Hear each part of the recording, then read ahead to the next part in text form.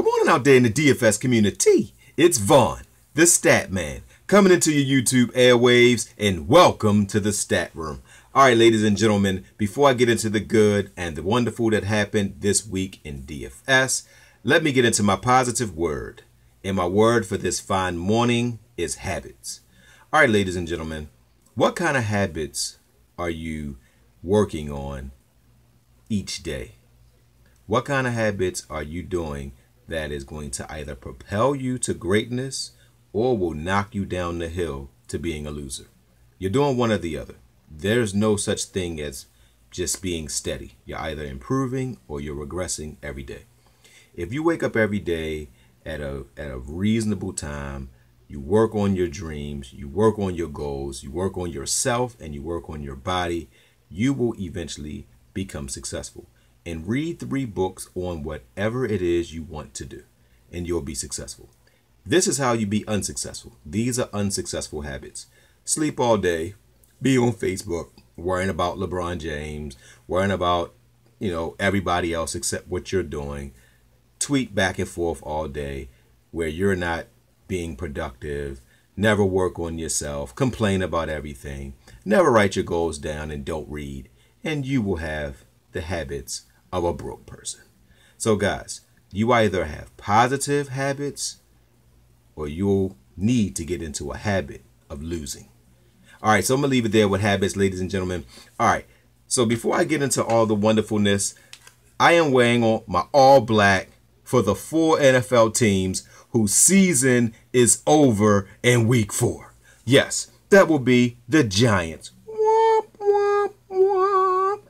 the 49ers, the Browns, and as always, the Chargers, the most overhyped team in the preseason in NFL history, who always falls short. All right, ladies and gentlemen. So, before I get into my 4 horsemen, let me tell you who is in witness protection. That will be quarterback Joe Flacco, the Patriots defense, the Rams defense, the Giants whole team. Well, I guess you can't put Beckham in there. He did do well in Eli, but no. 0-4, it's a team effort in losing as it is winning.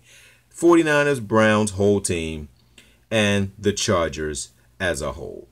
All right, guys, so that's my witness protection. If you have anybody you want to put in witness protection, put them in the comment section. Now, guys, don't forget to check out the Stat Room. That's VaughnTheStatMan.com. I have some wonderful deals going on. Hey, we're approaching NBA and NFL season. I have a good NBA and NFL package deal going on. And guys, remember, I started these videos during the NBA season, so y'all know how I do for NBA. All right, guys, so let me get into my 4 horsemen. I do not want to waste a lot of you guys' time. First, we're going to get quarterback Jay Cutler. I know you're like, come on, Stat Man, it's Jay Cutler. But no, guys, Jay Cutler is only 6,700. He's going up against Tennessee. They are the 29th ranked pass defense, and you saw what Deshaun Watson did to them. Now, I know Jay Cutler is no way near Deshaun Watson, but he's at home, and this team is in a bad way because their quarterback is hurt. They can't stop the run, they can't stop the pass, and they're on the road. Miami will have a big game.